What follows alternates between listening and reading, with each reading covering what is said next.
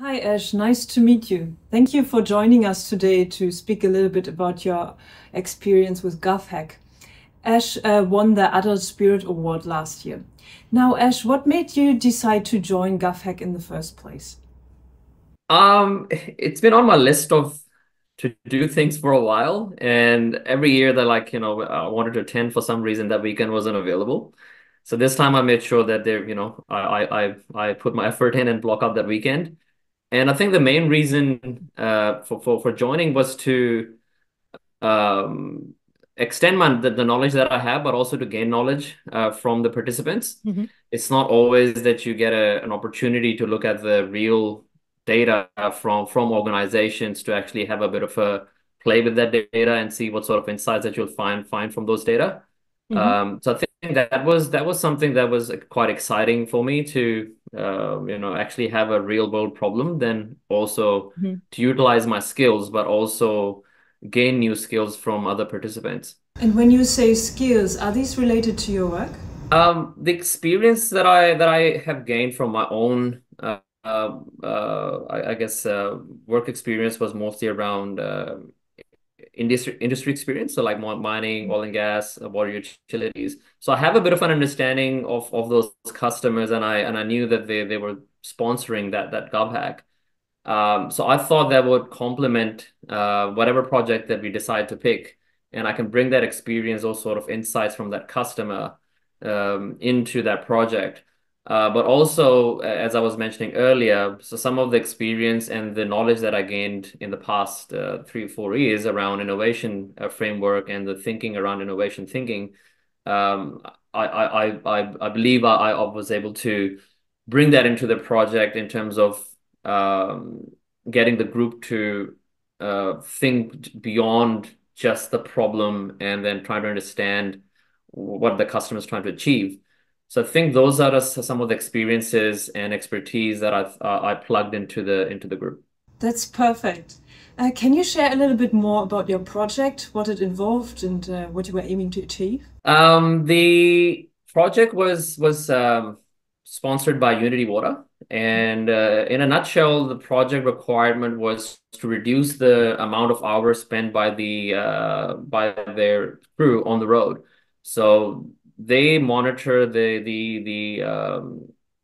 mileage, speeds, braking, and so forth of the workers driving their work cars, and they're capturing that in a data set which sort of shows the amount of hours that a person is spending on the road.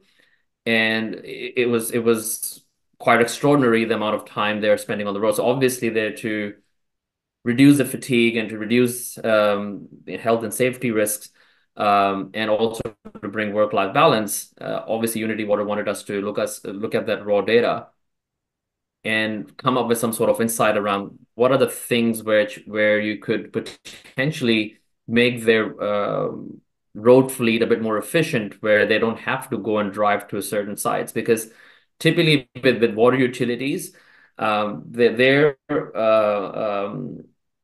work is not just inside the office. They have a spread asset all around the suburbs and the city.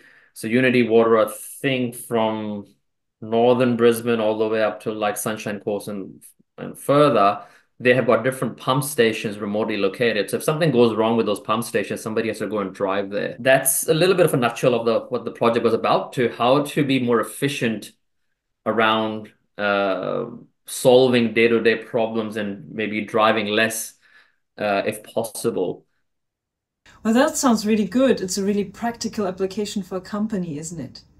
That's correct. That's correct. So on one hand, you can reduce the immediate need, which is to reduce the driving time. But as you reduce the driving time, you then also, saving on fuel. That means you also then reducing the CO2 emissions, and all that stuff sort Mhm. of piles up as you go. So there are also byproducts of being efficient. So you solve one problem, but being efficient means you probably bringing more efficiencies in other areas as well. Yeah, that's right, right? Sometimes you address one challenge and then you address secondary challenges at the same time.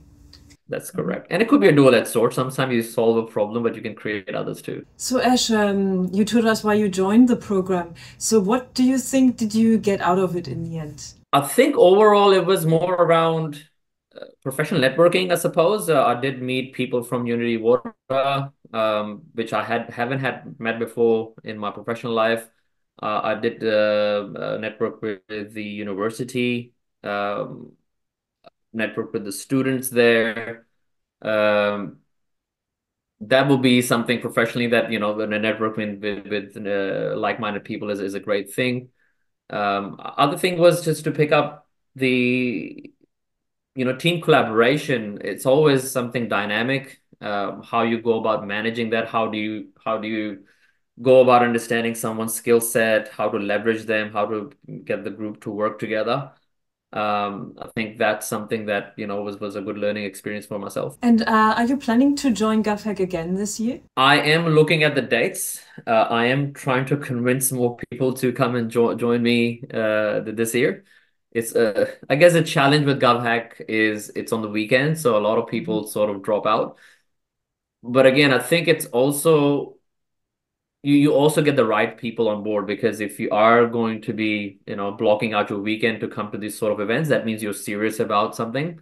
So I can see why weekend is good, because you're getting the right people, serious people coming into this, and also making sure that they are available for 2 days worth of hardcore hacking, instead of getting stuck at a 9 to 5 and then you get a call or email from a customer and then you get distracted. So I believe it's good. But yes, I am looking to attend this year. I haven't signed up just yet, but I'm trying to round up some more people. So, Ash, last question to sum up. Would you recommend others to join GovHack? GovHub is like a platform where you can actually go and utilize your skills outside your workspace. Also, it's an opportunity to work on actual customer problems and actual customer data. You can't have innovation or solution without a problem. So to find a problem, you need to understand the customer and you need to have access to the customer problem. So I think that's one other thing about GovHack is you actually have the real world problem that you're solving. And the problem that they are usually available on GovHack are quite, innovative problems in terms of it requires deeper thinking. It requires you to go and slice and dice the data, and have that aha moment sometimes like, oh, that's something really exciting.